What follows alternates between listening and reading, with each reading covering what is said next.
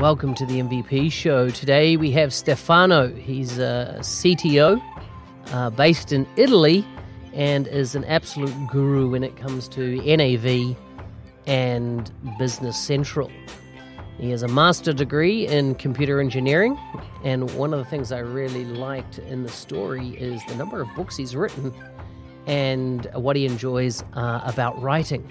So let's hear from this MVP all the way from Italy and his journey to becoming an MVP and what his world looks like now post-COVID, or if we are really post-COVID yet. Anyhow, full show notes can be found at nz365guy.com/211. Now let's get on with the show. Stefano, welcome to the MVP show. Thank you very much for this invitation, Mark. Happy to be here with you. It's good. It's good to have you on the show. Now, before we get started, tell us a bit about yourself. I'm Stefano Demiliani. I'm an MVP on business applications. I live in the north of Italy, in a small city called Borgo Manero. Borgo Manero is between the Orta and Maggiore lakes in the north of Italy. And it's a place, I love this place because it's quite near to the biggest city like Milan. So near the metropolis, near Microsoft and so on, 40 minutes by car. And but here it's quite like a green island because there are lots of nature, two wonderful lakes in the middle of the mountains, so many splendid places to go for walks or sport activities. So it's a quite nice place, not in the middle of the center of the big towns, but near them. But here we have lots of nature, so it's a great place. I know what you mean. Lake Como is one of my most favorite places in the world. We are quite near Como. Como is half an hour from here, so it's if you know Como, is here it's quite the same place. This area is very famous for lovers of lake tourism, and especially in spring and summer, it's very popular with tourists from many parts of Europe who come to visit the beauty of the two lakes, like the islands of San Giulio, Orta, the Borromean Islands, and so on. It is amazing. I've been there twice. I loved it so much. I had to go back again. Yes, you have to go back, and if you go back, feel free to send me a message. Maybe we can. It sounds very good. So tell me, what do you do when you're not working? What do you get up to? My typical day is divided between work and sports. Normally, my day starts at 7:30. A quick breakfast. At 8, I'm in the office. So when I'm in the office, I'm the chief technical officer of a group called NavLab in Italy. We work in mainly we cover developing application for with the Microsoft ecosystems. I'm responsible for managing the development team.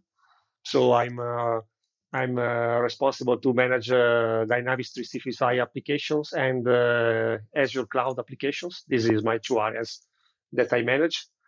And so my day at office is divided between meetings, planning, and also development, because I develop.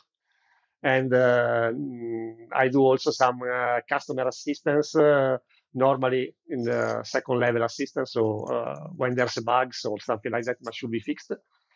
Normally, if there are no problems, my working days ends at 6 in the evening, 6 p.m. When I get home, I dedicate every day to myself an hour of sports. So normally I'm a runner and I'm a cyclist, and I divide my hour in the evening on running and on cycling when I can. Obviously, work is working. The working hour are a lot, and it's not always easy to find times to for sports and for personal activity, but normally I try to do that every day. It's my mantra. I love it. So, what area of Dynamics 365 do you work in? I work with Dynamics 365 mainly in the ERP sector. So Dynamics 365 Business Central now. And my regular work is not only entirely focused on the ERP, but I'm also responsible to manage all other types of applications and development. And personally, I work a lot on Azure, a lot on architecting and developing distributed applications with .NET, Azure, and other cloud technologies. Obviously, Business Center is my main part of the work today, and I started with the NIV in 2003, so more than 15 years ago. And I followed all the release of the products, and Business Center today is our main business. And I develop solution for Business Central, SaaS and on-premise, and also all many other types of applications that are comes around the ERP. So I'm divided in these two worlds today.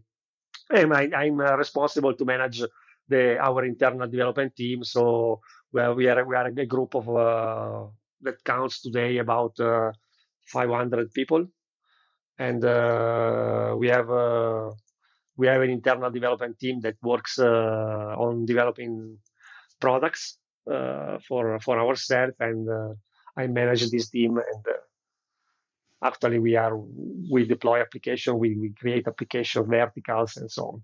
So, what was your journey to becoming an MVP? I've to admit that in the past I never think on being an MVP. I've lots of friends that have asked me this, but I not never think on this. And a day, some years ago, I always had a blog, a technical blog. I have written some books for Microsoft in the past, but without thinking to be an MVP.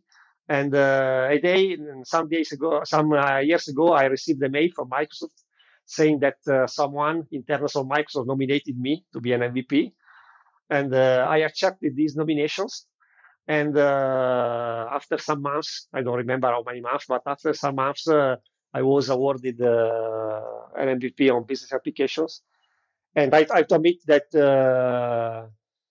if I can go forward in the past, I will try to I will try to become an MVP more sooner than this, because I think that this is a title that if you love to share knowledge, if you love to work with the communities, and something like that is something that should be maintained. So, 5 books, is that right? You've been involved in 5 books? Yes, I've written I think more than 5 books today, but my books, the totally written by me, are actually 5 books, and I'm currently working on a new book, but I cannot actually share more details on that. But I've written lots of books in the past for Microsoft. All books have on Microsoft technologies, so Dynamics 365 Business Central, Dynamics Nav before Business Central, and Azure.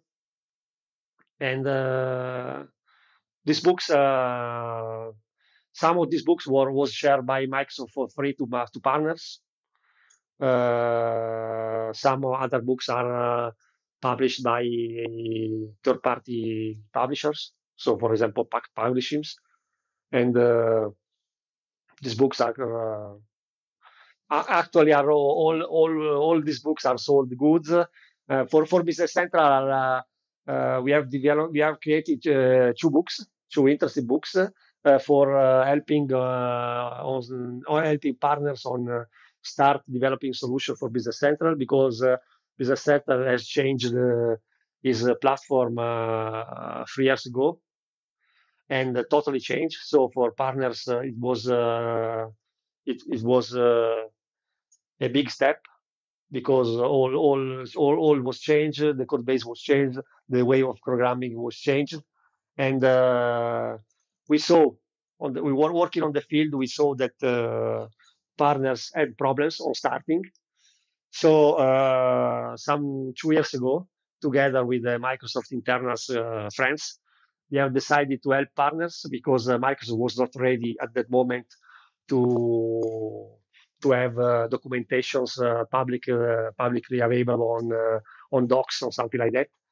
And we decided to start writing a development guide for Business Central. And this guide was a great success because it sold a lot and because there's no documentation. And this year we have released also the more advanced guide, a book with 800 pages. And this was the advanced version of this guide. And I think that this is actually the most completed guide for who want to start developing solution for Business Central because it covers from the beginning to the most advanced topics. And yes, I love writing books. It's amazing how much you've written. I can't get over it. How do you find time? Yeah, time is not easy. It's not easy to find. I've to admit that to find time on writing a book, I have to work a lot, maybe in the evening, because it's not easy to write a book. Writing a book is a huge step because you need to put ideas on the paper. You need to review a lot what you have written. There are external reviewers that checks your code, your what you have written. You have to change something and so on. So it's not easy to write a book, but when you finish and when you release a book, it's quite a satisfaction. Yeah, I bet. But I mean, the amount you've done is just absolutely phenomenal. Does it make you any money or much money for the time and effort you put in? I have to admit that technical books, in my opinions, are not. You don't write a technical books for money because okay, you receive you have an agreement with your publisher, so you have some money for writing a books, but this money cannot cover absolutely the time you spend on writing a book. And a technical book, okay, it can sell a lot, but it's not like writing a romance or something like that that can sell millions of copies. Technical books normally, if you sell 1,000 of copies, you have written a good books. So you cannot become a millionaire of writing technical books. I think you this is passion. I think more passion than money. And this is why also we have released many books for free. We have shared many books for free with Microsoft, and It's good. And tell me, how has the MVP, has becoming an MVP affected your career, or hasn't it? becoming an MVP. I think that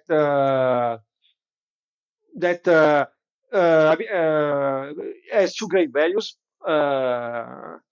Being in close contact with Microsoft and therefore being able to contribute to the growth of the products and technologies you love, and being recognized as a leader in a community of people and therefore being able to contribute to growing skills and helping people solving problems. So I think that being an MVP has helped me to be more in working contact with Microsoft, with the product team. It has allowed me to travel more than before and to know many people, many new people at conferences or something like that. And obviously, I have to admit that being a real MVP is not easy because I personally think that this thing involves large part of my free time today. And I said that true MVP because I think that a true MVP is someone that is devoted to the community. And I can say that there are some MVPs that uses this title for business and not for the benefits of the community. And if you are a true MVP, the activities in which you are involved are several. In my case, mainly divided into providing training for Microsoft, writing books, attending meetings and conferences, providing training at no cost, and managing my personal website where I love to share knowledge. And so it's there are lots of activities to be an MVP, and I think that the main changement for this title is to be more in working in contact with Microsoft and with the product team. So you do a lot of public speaking as part of being an MVP and your career. How do you prepare for the sessions you're going to deliver at events? Normally, when I have an event, I spent a lot of time before these events to put. I normally create a personal internal agenda of what is the content that I would like to show. I normally use tools like Microsoft To Do's or something like that to have some bullet points of what are the topics that I want to cover in the sessions or in the speaking, and then I start exploding these topics into more details. And my speaking normally I love to use slides, but I tend to not use too much slide. So I prefer speakings that have a good mix of slides and demos. And normally, what I would like to I try to achieve when I create a presentation is to be more clear as possible. So to try to target also people that can be at your session and maybe they cannot be expert on this. So normally, I think that it's important to have a good balance between concepts that you are sharing and the level of the audience. So it's normally this is my personal steps for creating a session. How are you finding things, with COVID-19 and the world changing so much? How has that affected what you do day to day or, your life in general? This was I think that this was a revolution because for example, in our situations, in our company has, I think it's an error, but our company has never trusted too much on smart working, and our management team I think it's quite old style, and they want that all people are in the office, and this was the first revolution that we have because we have started to embrace on working, and I hope that our management team has now understand that the smart working today is possible, and using smart working is something that I think all companies today should start embracing because it's a revolution, but it can help you on working better, on saving the environments too, because less traffic in the cities, less movements, and so on. And obviously, we had also a revolution at work because all in these 2 months here in Italy is managed by remoting by home, and also customer assistance is managed by home. And we had also a revolution in the speaking because in from February to September, we had a lot of events planned for Microsoft because actually I'm managing some training activities for Microsoft Italy and Microsoft Europe, and we have totally changed. This was planned as a live event around Europe, so 2 days live event around Europe for training about Business Central, and we have totally redone this, changed this to online events, and with difficulties that comes because if you have planned a 2 day event live, transform these events into a 1 day online event is not easy. And so we have to review all the contents, review all the work, transform all the contents in a way that it will be possible to share it online, reschedule all the events together with Microsoft, and this was a great changement too. And we are hoping to be out of this situation soon. At least here in Italy, I think that in these days is the situation is much better, and we hope to be out soon. But obviously, this situation has changed the way of work, the way of life, and I hope that the entire world will be affected by this changement. Yeah, yeah. I definitely agree with you that I think the impact will be for many years to come, particularly in how we work. Yeah. Excellent. Okay. Well. Our time's up, but I always like to end these sessions with some quick fire questions, which are just very random questions. Are you ready? I think so. Here's question number one. If you could arm wrestle an historic figure, who would you choose? A star?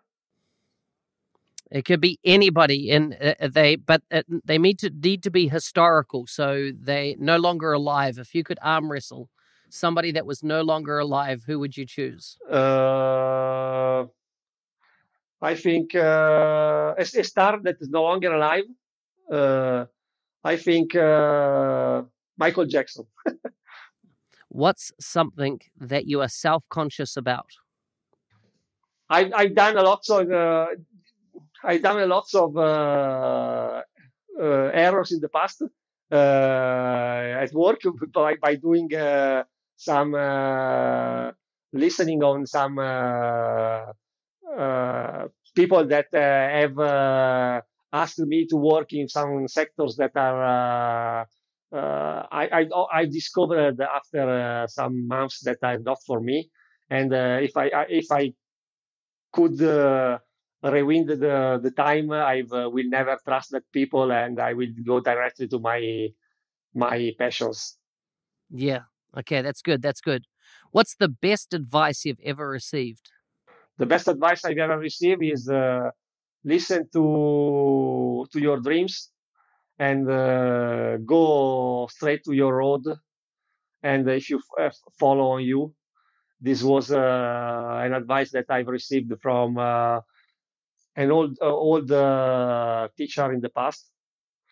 And I remember that I was always passionate about IT and computer in general. And when the other teacher said me that no, this is not the way for you. You should go for medicine, for other topics like that.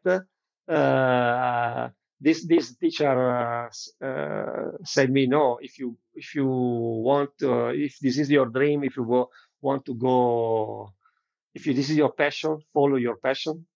I've listened him, and I think it was a great advice. So I think I know the answer, but who is someone you really admire? I admire a lot of people, but technically speaking, I admire people that I admire today is the big boss of Microsoft, Satya, because I think he has changed the company, and I think it's people that we can trust. And this is a people that can learn. We can learn a lot from his spirit and from his passion for the company. So good. Stefano, it's been great to have you on the show. Before you go, where can people follow you on social media? The best way to get in touch with me is via my social media, so via Twitter or LinkedIn. You can write me directly. I normally reply almost immediately or quite immediately. You can also contact me through my website. I'm always available to help. There are a lot of people that ask me questions on via social, and feel free to do that.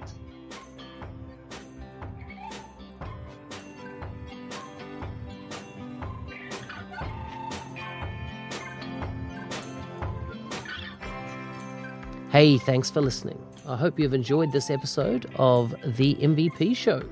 I'm your host, Business Applications MVP, otherwise known as NZ365 Guy, but I'm also known as Mark Smith. Anyhow, just a little bit of a mind freeze there. Hope you enjoyed the show. Please feel free to get in touch. If anything kind of sparks a conversation in your mind, reach out to me on LinkedIn is the best way to get hold of me. Full show notes for this episode can be found at nz365guy.com/211. See you next time.